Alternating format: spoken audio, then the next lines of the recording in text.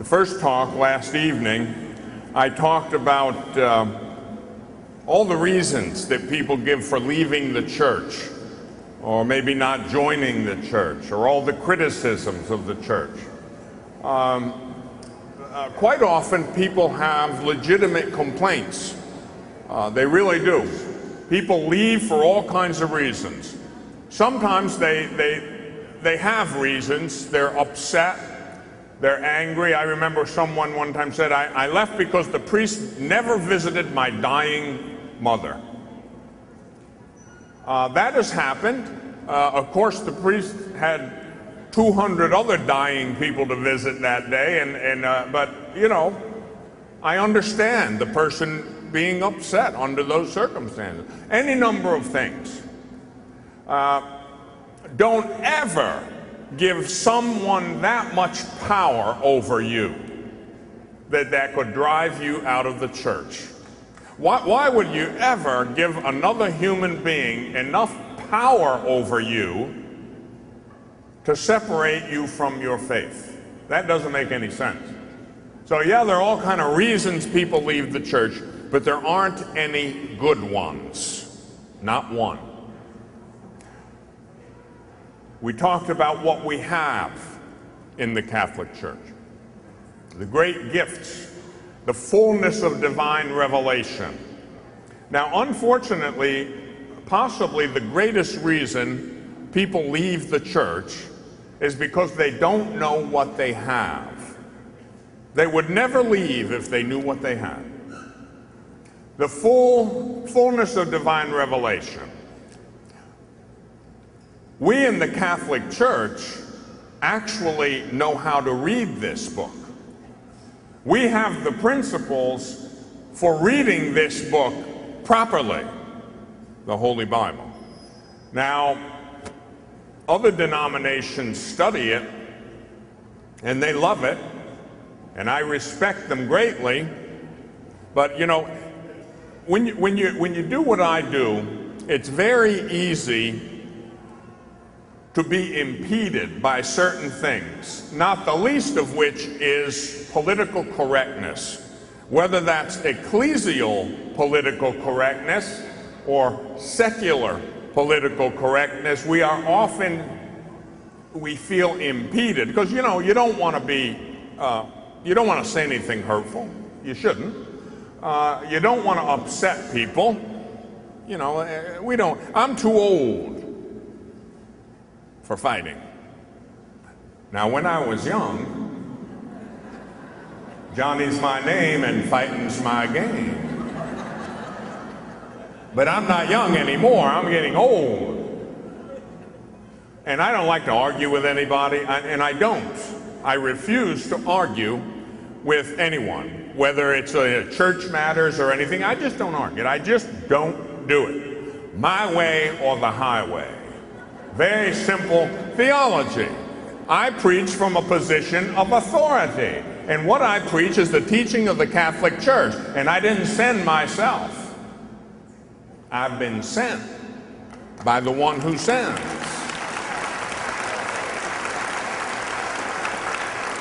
Now, how do I know that? How can I be certain of that? My superiors told me so. They said, go forth. Do it. And I do. I obey. No arguments, no bickering, no nonsense. What I teach and what I preach is that which the Catholic Church teaches and preaches. Not what some upstart dissident theologian has to say, what the magisterium of the Catholic Church has to say. And when I do that, I have absolute certainty of that which I speak of. You know, a lady once said to me, Father, do you know why you convince me in your preaching? I said, no, dear, why do I convince you? She said, you convince me absolutely because you are absolutely convinced. And I said, amen, honey. That's it. That's right. And that's the truth. You know, that goes a long way. I can honestly say before God and before you, I don't have the slightest doubt of anything the Catholic Church teaches in faith and moral. If I did, I would be honest with you and say, you know, I struggle with this. I'm not sure about this or that or the other thing. I'd be a liar to say that. I'm sure of every bit of it. Everything the church teaches in faith and morals, I believe it. Do I understand it perfectly? No. I've got 5 university degrees in theology, and I earned them with highest honors. And I know what the church teaches, but I'll guarantee you, I don't fully understand everything. I'd have to be God to fully understand God. And so I don't. I admit that, but I believe it. Bible doesn't say without understanding it is impossible to please God. Bible says without faith it is impossible to please God. And now, you know, we're coming to the end of the day where we have to have the final exam that I talked about. Right? And so if I ask you, what is the theological virtue of faith? I know you're all going to get it. Because you've all studied your catechism. You've all watched my show on Sunday night, every Sunday night for 10 years. So I know you. You know that question. Not more than 2 people in here wouldn't know it. But for the sake of the 2, faith is the theological virtue by which we believe in God. I bet you get that part right. Most people would, I think. But you see, the church goes on with the definition. That's not enough. People say, oh, I believe in God. And what they infer by that is, I believe God exists. Well, the devil believes in the existence of God, and you know where he is. Not good enough.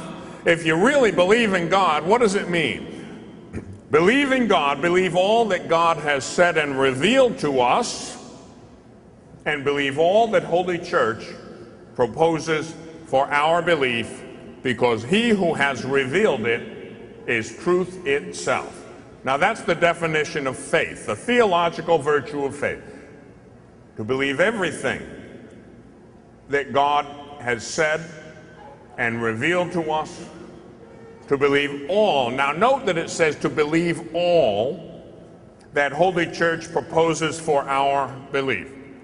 The definition doesn't say to believe most of which Holy Church proposes for our belief. It doesn't say to believe some of which Holy Church proposes for our belief. It says we believe all that Holy Church proposes for our belief. Why?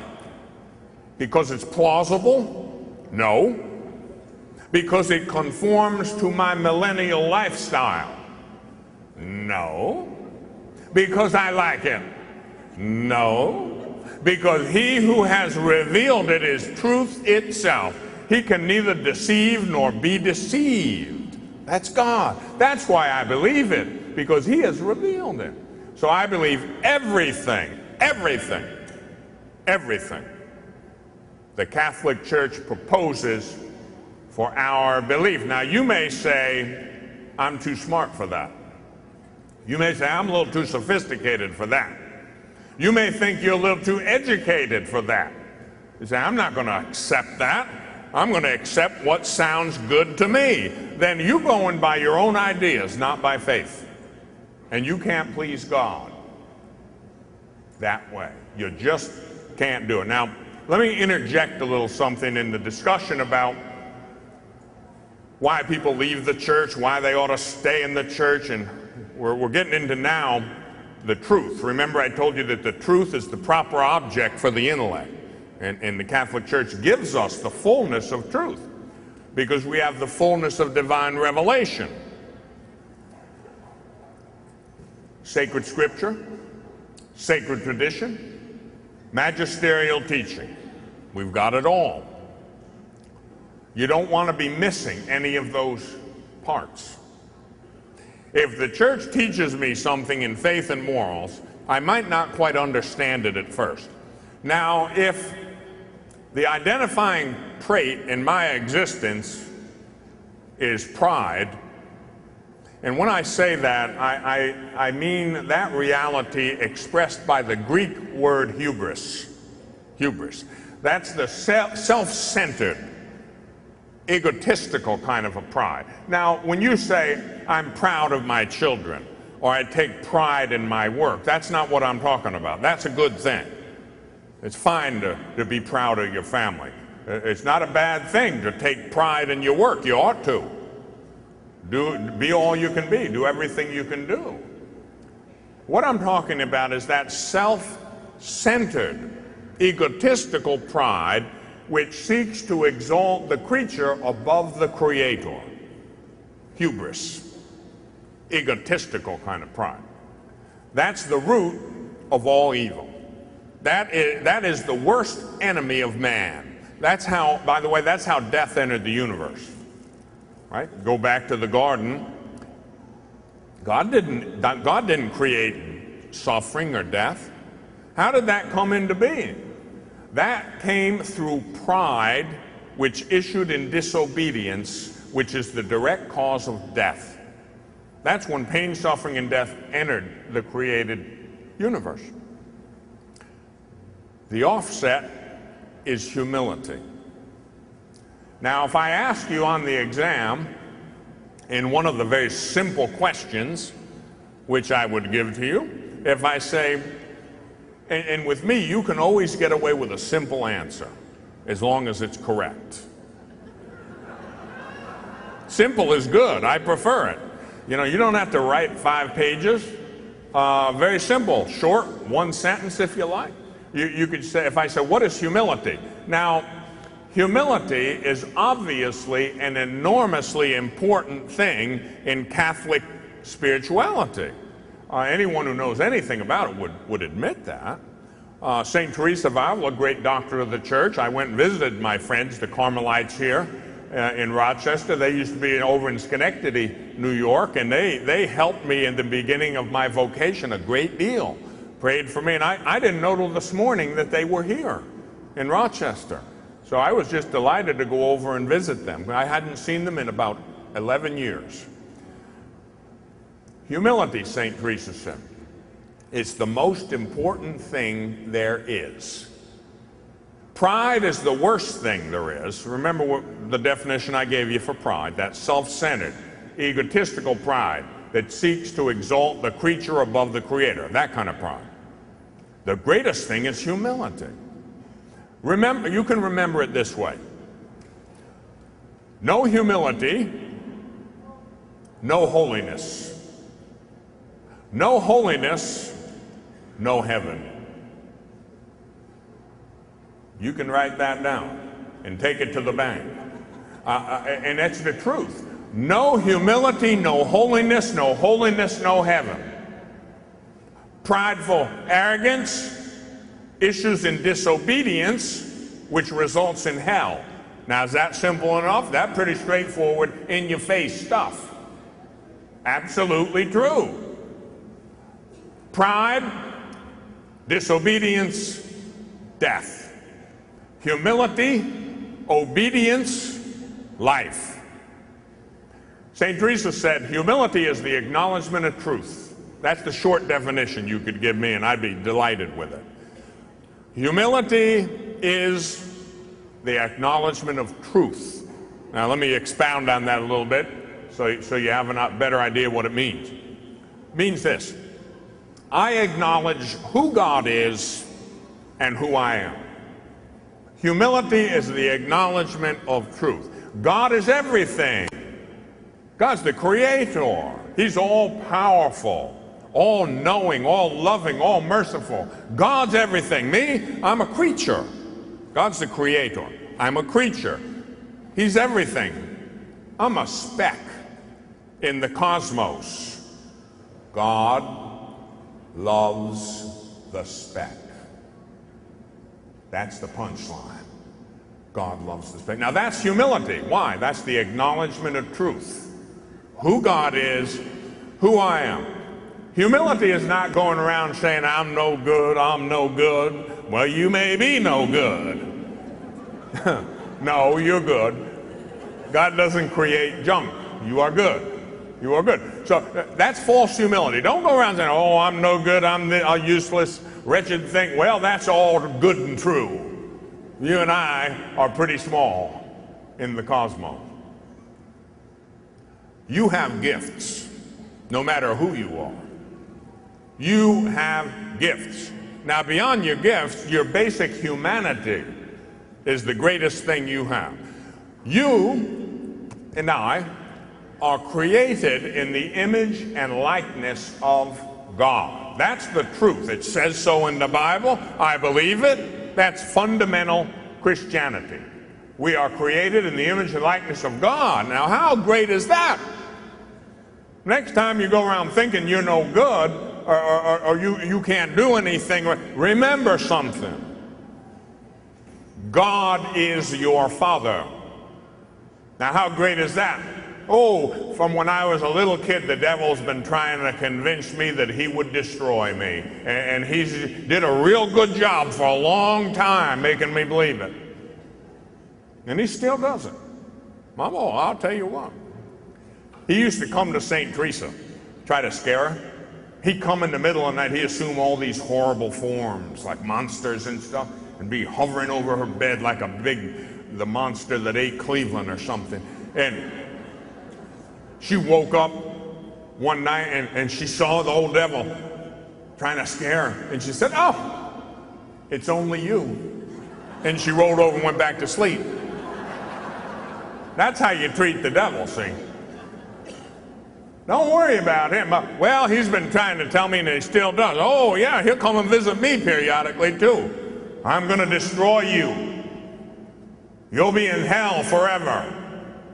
I don't converse with the devil. You should never do that. But I'm going to tell you this. I just tell him one thing. Take it up with my mama.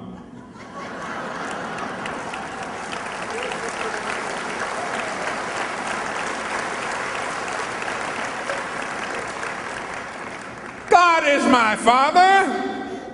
Mary is my mother. Who are you, pitiful little thing?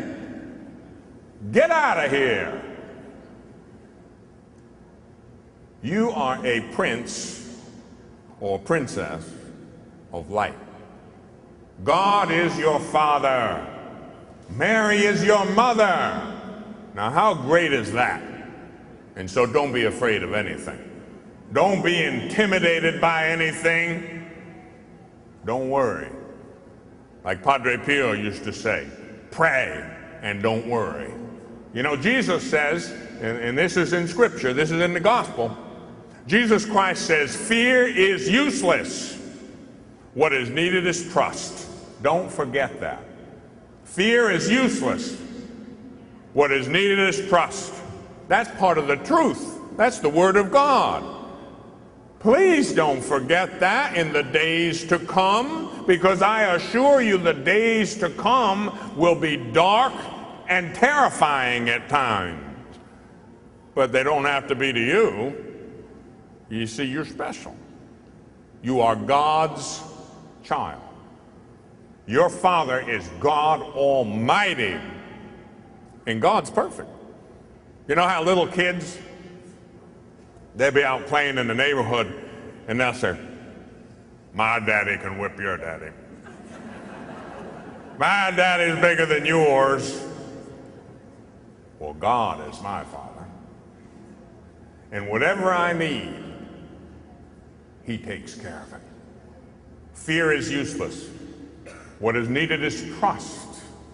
I know I can't do anything on my own. That's part of the truth. This is this humility I'm talking about, all right?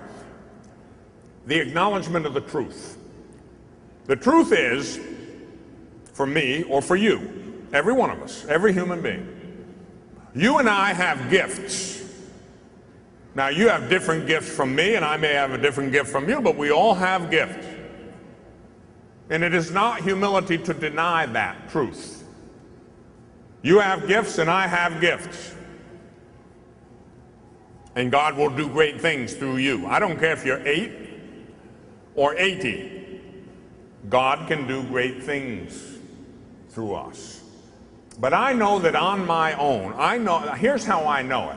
From almost 60 years of long, hard experience, I know that I don't amount to a hill of manure on my own. Left to my own devices, I just can't do it. I can't hardly get out of bed sometimes in the morning. I don't want to. You ought to see what goes on in my house on Thursday night. Now that's the night before I've got to get up and go to the airport to come places like this. I've got 3 dogs that I live with. They're my immediate family in my house. Sage, Delta, and Greta. 2 girls and a boy. Thursday night, I can't sleep at all. I haven't slept on a Thursday night for 15 years. Not even a minute. Early in the morning, 3 a.m., the light goes on. Time to get up. Now, I don't believe in spoiling dogs, you know. I'm old school guy, you know how you keep dogs out in the kennel and everything, and my dogs are hunting dogs. And so, not spoiling them, of course, as the light goes on. Now, Sage, he's the big old male Chesapeake. He's down at the foot of the bed.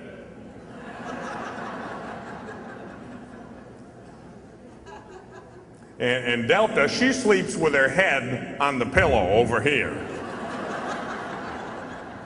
And Greta, she's the little German wire-haired pointer. She sleeps on my shoulder here. Light goes on, they all look at each other. And they look at me. Oh, no, here we go again. He's gonna go, he's going off on a mission. And we're going to dog jail. We're going to do penance for the weekend. Man, no pork chops this weekend. Stinking dry dog food. Be sleeping on concrete. Man, I wish he'd retire. I don't want to do it. I haven't wanted to do it for 20 years, but I always have.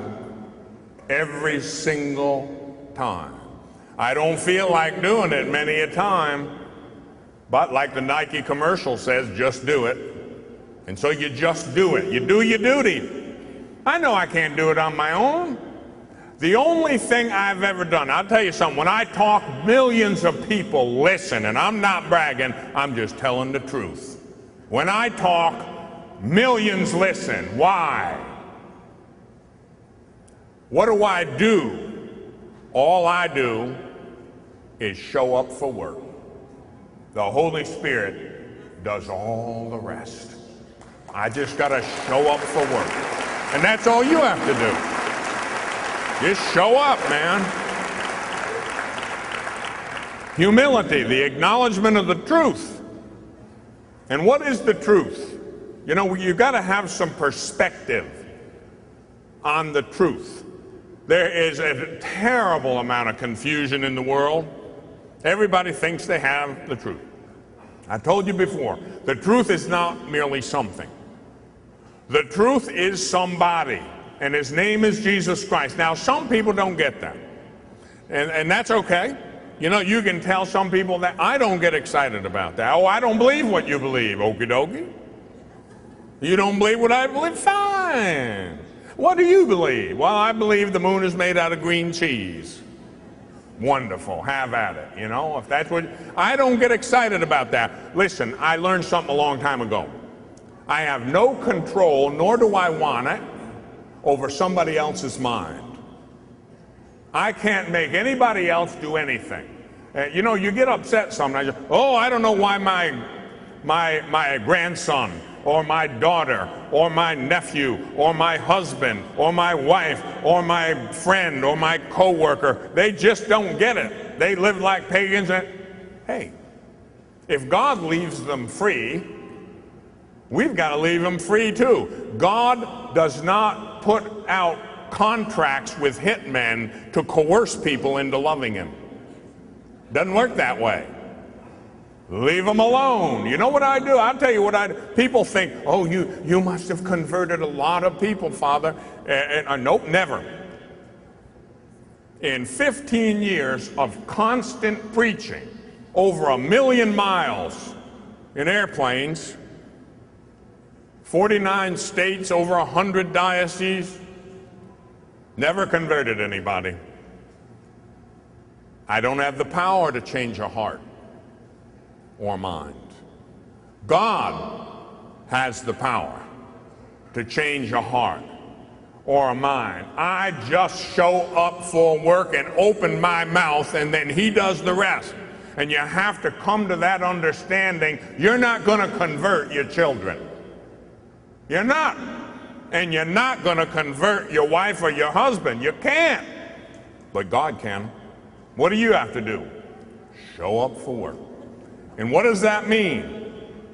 Be patient and kind and loving and be steadfast in the truth. Love your faith, learn your faith, live your faith. That's showing up for work. That's what it means, to show up for work. There were times in the recent history of the church, even today in some places, where it is not in fashion to be faithful to the Catholic Church. There are many places, even inside the Catholic Church, where taking positions that are staunchly Catholic will get you a rough reception. Could even get you fired from your job. You know, people are try to say that they are pro-choice in Catholic. I'll give you one. You know, well, I'm a good Catholic. You know, I've heard some so-called Catholic politicians say this one. Long as we're talking about the truth, might as well talk about it. Oh, well, I'm a good Catholic. I'm Catholic, but I'm pro-choice. Happy horse manure. Ain't no such thing. You can't be pro-choice and Catholic. Period. You can't. That's impossible. Can't do it. Forget that. Man, wake up and smell the roses. You telling me you can condone killing the most innocent in what should be the safest place in the universe for them, their own mother's womb? You're saying you can condone that, support that, promote that, and be a good Catholic? You are out of your mind if you think that. That is totally inconsistent with Catholicism or Christianity of any authentic kind.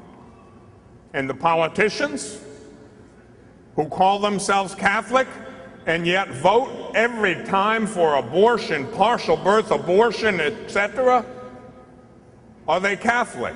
No. They can talk till they're blue in the face. What they are is excommunicated. That's what they are. But nobody seems to have the guts to say it. They are excommunicated in virtue of their own act. A late sententiae, excommunication.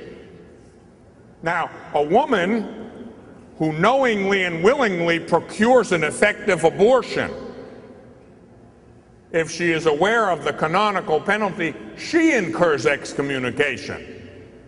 Are we to believe that the politicians who foster millions of such crimes against humanity are free morally? Absolutely not.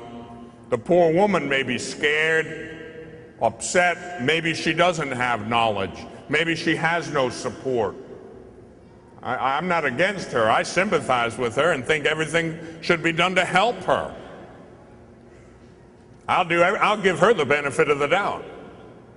But I won't give the benefit of the doubt to the so-called Catholic politicians who do everything in their power to effect the demise of the most innocent of human beings. And they are human beings.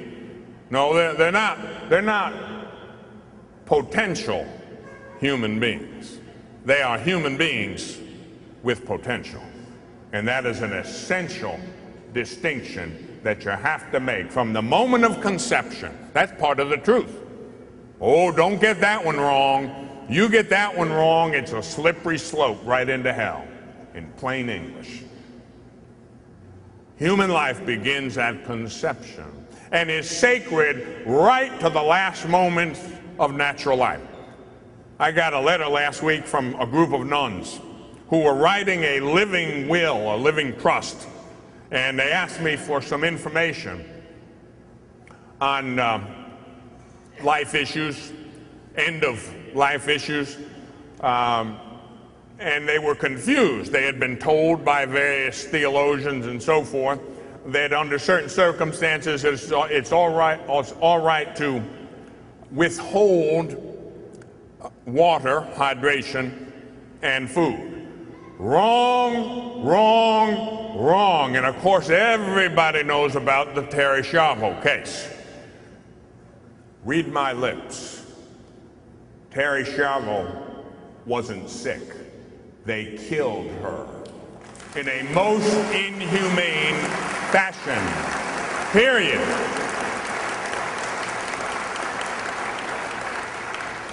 Using the same logic they used as they were killing her on this side of the world, a man was dying on the other side of the world. And using their logic, they should have shut off nutrition and hydration to him. And his name was Pope John Paul II. You can't do it. You do not have to provide extraordinary means when the end has come. A bunch of machines and so forth. But you always have to provide nutrition and hydration. You can't kill a human being. Oh, but the human being's so sick. So that's not it's like an animal. You're going to put him out of his misery? It sounds good, but it's sick. It is morally depraved. Now, I know it's hard to look at it. Believe you me, I've looked at it more times than most people have as a priest. I've seen it, and I know it's awful difficult to look at human suffering like that, and I sympathize with it. But never allow, it's good to be soft-hearted. Good to be soft-hearted. But don't become soft-headed. You got the difference? Soft-hearted, yes. Be compassionate. Empathize with the struggles and suffering of other people. But don't let that make you soft-headed. I want to end the suffering, you might as well put a bullet in their head then. That's what you're doing. Can't do it, period. I'll tell you what, a lady said to me the other day, well, I don't want to, when I get old, I don't want my children to do anything for me. I want to just let them, let me die. Okay, but that's fine, but you can't commit suicide. All right, you pray for strength from God and he'll give it to you. But in the meantime, I'm gonna feed you, even with a tube if I have to keep you going and give you water. You got to at least have hydration. That's a terribly painful way to die. That's like torture. To systematically withhold nutrition and hydration. That's part of the truth. That's part of the truth. We have to accept that. Now, the truth is not something we make up as we go along. The truth is what it is. It's objective and absolute. And I'll tell you where it goes back to. When God spoke to Moses on the mountain, and he revealed his name to Moses, you remember? He said, I am who am. Go tell the Israelite people, I am sent you. What that means is God's very essence is existence. God is life itself. God is uncreated being. Everything else is created being.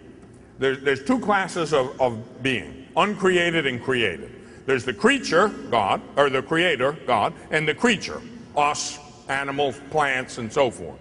Okay? There's God and everything else that God created. That's reality. That's objective in character. Something went very wrong in about the 17th century. Before that, philosophy was pretty much common sense and solid. But then it went off with a philosopher named René Descartes.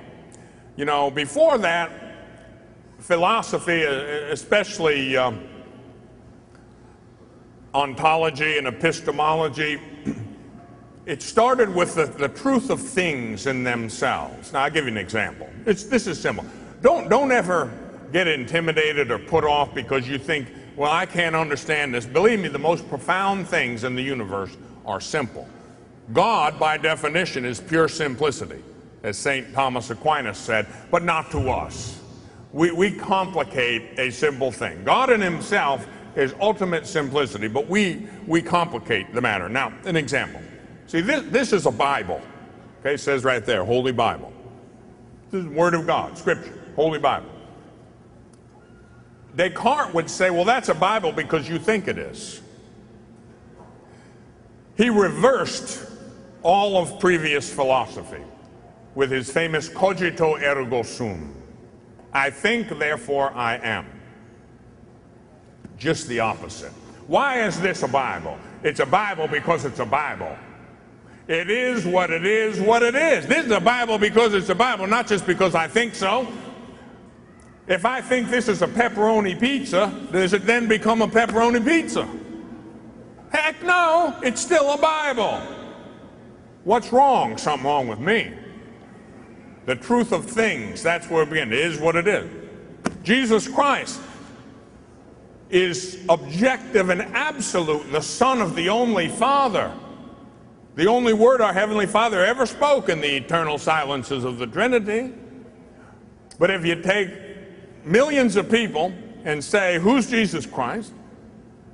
They'll all have different ideas. One will say this thing. One will say that thing. Remember what happened in the 16th chapter of the Gospel of Matthew? They were in the region of Caesarea Philippi. And Jesus said to the disciples, he said, well, who do men say that I am?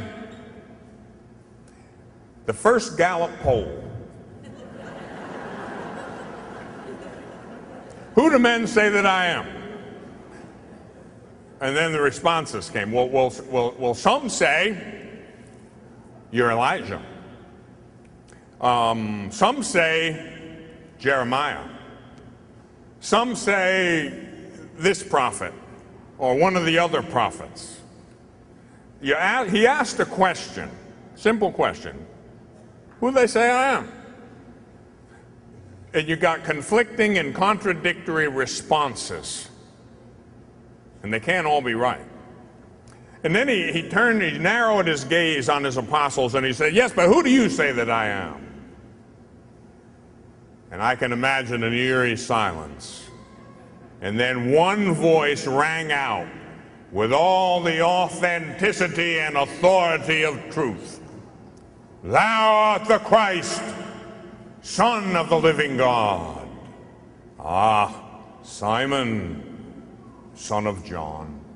No mere man has revealed this to you, but my Father in heaven.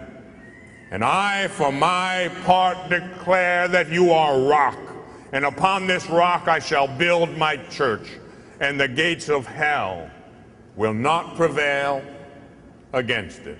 So you see, the truth isn't a subjective construct. In other words, the truth isn't something that we as individuals make up as we go along. The truth is what it is, what it is. Whether you like it or not or believe it or not, it is what it is. And our job is to accept it, to accept the truth. In the Catholic Church, we're very fortunate. The Church gives us the fullness of that truth through that three means of divine revelation: Scripture, tradition, magisterial teaching. There is no need for any Catholic to be confused about basic teaching in faith and moral. You don't have to be confused about whether or not abortion is right or wrong under this circumstance or that. You know the answer. It's been given to us. What's our job? Accept it. You may say, I don't understand it, though. You don't have to. We walk by faith, not by sight. You have to accept it. Now, can you then study, inquire, pursue knowledge of that which you accept by faith? Sure, absolutely. You should do that. I highly encourage that. Learn your faith. Learn your Catholic faith. 10 years ago, I knew I had to do a major work on the newly issued Catechism of the Catholic Church. 10 years ago, I knew that this was a monumental undertaking. This was a gift of unprecedented proportions that God gave to us through His church. I was lucky. It was divine providence, not luck. From the very beginning, I worked with the Catechism. When I was doing my pre-ordination retreat for my diaconal ordination, I was at a monastery in Petersham, Massachusetts, and Cardinal O'Connor's priest, head of religious education in the Archdiocese of New York, happened to be on retreat there. And he had the first draft of the Catechism of the Catholic Church. And he gave me a copy, and he said, and he gave me a copy of that and a red pen. And he said, I want you to go through, read every word of it. I want you to make notes. Tell me what you think is strong and tell me what you think is weak. And so I got to read it from the very first draft. And then I went to Spain to study, and I was at a university that had a doctoral program in catechesis. And I was able to see every succeeding draft. And I worked with it long before it ever came out in English. And then when it came out in English, I knew I had to do this. And so I took a whole year of my life, and in a big auditorium like this, the Sacramento Convention Center in Sacramento, California, with the local affiliate of ABC television, videotaping everything and audio taping everything, we put that all on tape. The Teaching of Jesus Christ, a 48-part series, which is now, after digitally remastering it and so forth, it's 50 parts on DVD.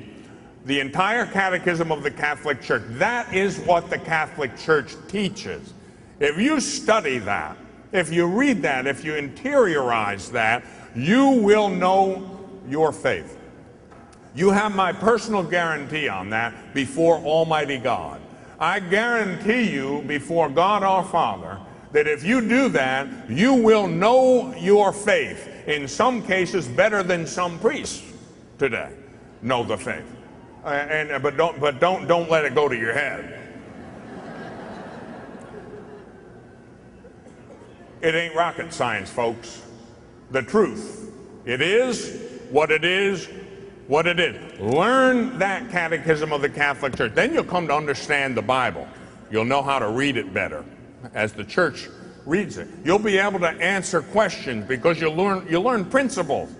If you learn a principle, you can answer thousands of questions. It's like the old axiom, if you give a man a fish, he can feed himself for a day. If you teach the man how to fish, he can feed himself for a lifetime. And that's the way it is with learning your faith. You learn it, take the time to learn it, then you have the principle for dealing with life. You can answer so many questions, and people will come to you with their questions. And so, learn your Catholic faith. Now, you may say, I'm too old. No, you're not. But I'm 80. Not too old. Well, I'm too young. I'm only 8. You're not too young. Whether you're 8 or 80, whatever age you are, you can do better. Learn your faith. You should, if you love the Lord your God with your whole heart, mind, and strength, you ought to want to know something about Him. You see, to study your faith is to study Jesus, because He's the truth. Do it. Do it, and I promise you, you'll not be disappointed. You see, you can't outdo God in generosity. You give Him a little bit of your time, and He will give you an eternity of happiness. God bless you.